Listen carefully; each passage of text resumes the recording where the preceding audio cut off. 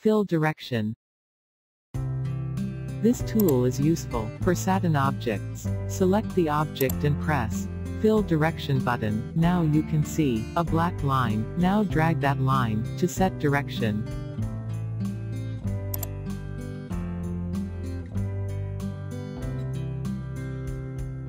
To set direction, use mouse right-click. You can also use shortcut key, Alt+R.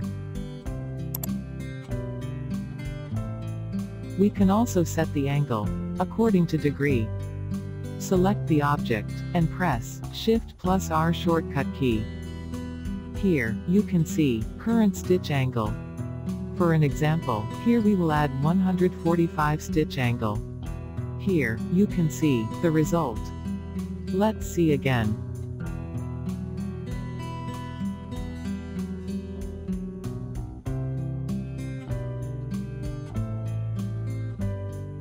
Fill direction only work in Bezier tool.